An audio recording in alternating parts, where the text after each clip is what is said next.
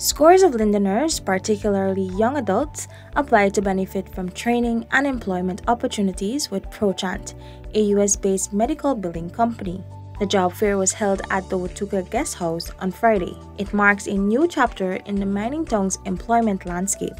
Delivering remarks, the senior minister within the Office of the President, with responsibility of finance and public service, Dr. Ashni Singh, encouraged ProChant to prioritize hiring locally as it expands operations in Guyana.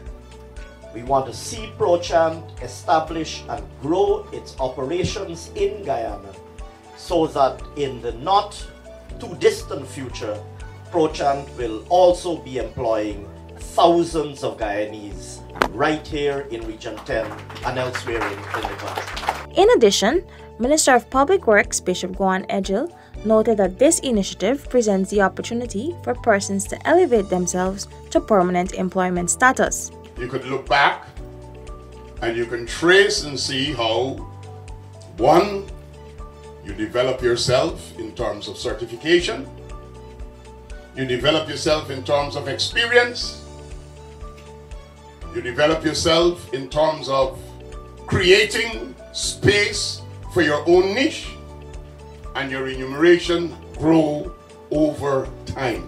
The government has invested $12.6 million in a 6-week pilot program training 60 participants at a new facility.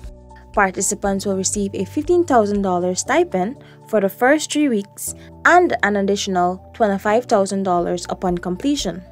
Successful graduates will earn internationally recognized certifications in BPO and medical billing, preparing them for long-term careers in the industry.